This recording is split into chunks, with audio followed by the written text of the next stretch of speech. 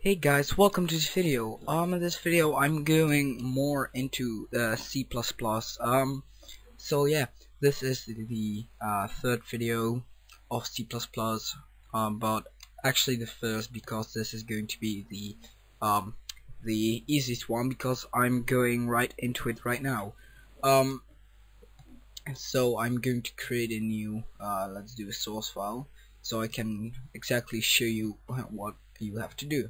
So first I'm going to type in some code, and it's actually pretty easy. So it's include with include, and then between those greater and less than icons I'm going to type in iostream. Okay, this will mean we'll include the iostream library. Iostream stands for input output.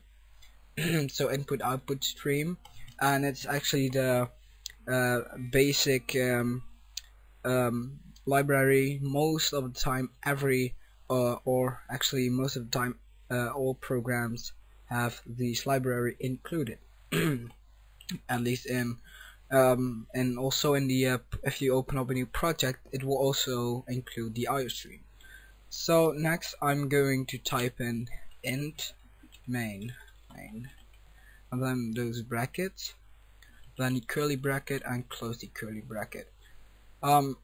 So int main sorry, int main means or it stands for yeah, in this or I mean in this int main, where it closes right after the after the curly bracket, it's going to be the code that is going to be launched when the application has been launched.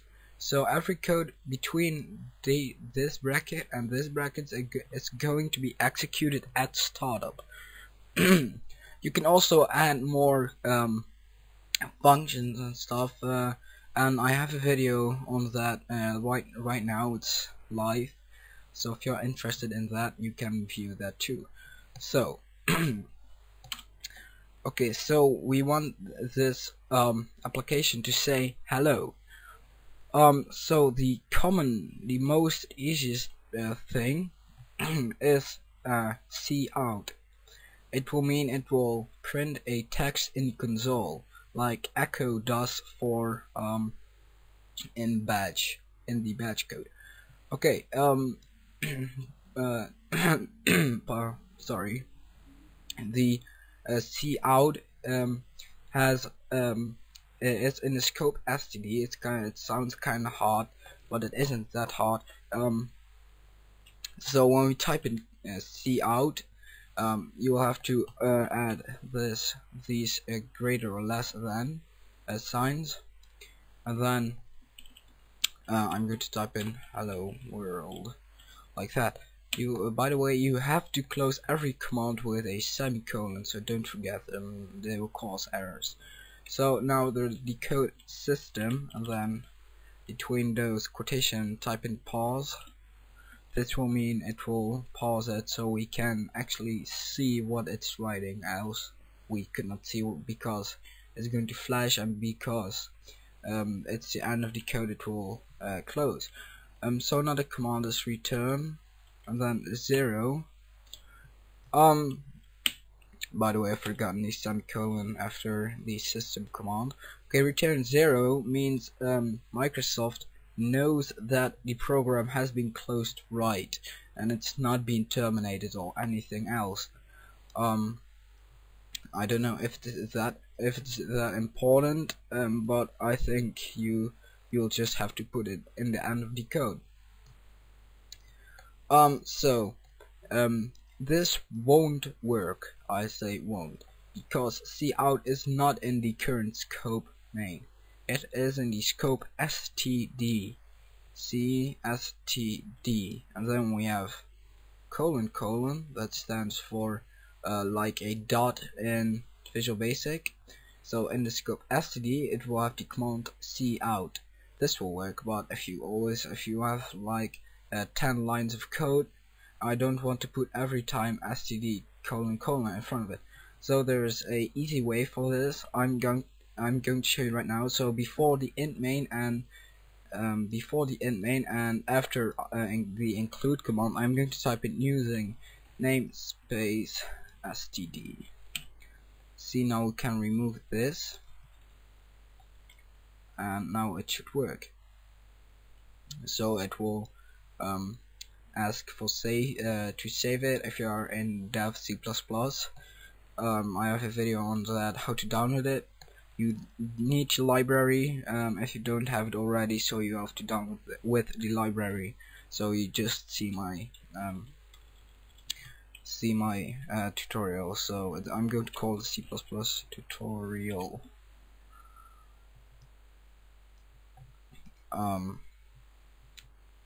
Here, see, it shows you hello world, and then in Dutch it says press any key to continue, but it looks pretty ugly. See, press or what is standing here is just right behind world.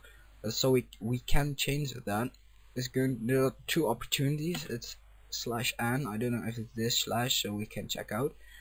No, it's oh, well, it's going to be the backslash and an n.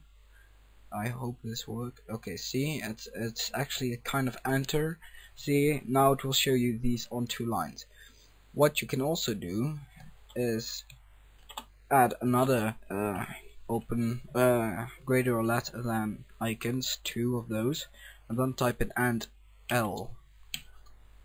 It's just stands for and line, so it will actually do the same. See, it's actually not much difference, but any code is pretty much different. Well, I prefer to use and line, the and line code, but you can also use the \n. It doesn't matter that much. By the way, yeah, well, not by the way, but okay. So this video was made by GNBJBNK. So thanks for watching this video. Feel free to comment, rate, and subscribe to me. Well, now comes the by the way. I'm thinking of buying a site or a host name, and I'm kinda yeah, I don't know which I shall choose, like GNAT or something, gnat.com, because my name as a website like gnbjbnk.com is pretty hard to remember. So I'm going to maybe if you have any kind of ideas, just comment this video. By the way, maybe this is you're watching this video when I already have a site, so I'm trying to do this in a week or something. I don't really know, so I'm just, yeah, well, let's see. So yeah, thanks for watching this video again, and I'll catch you later.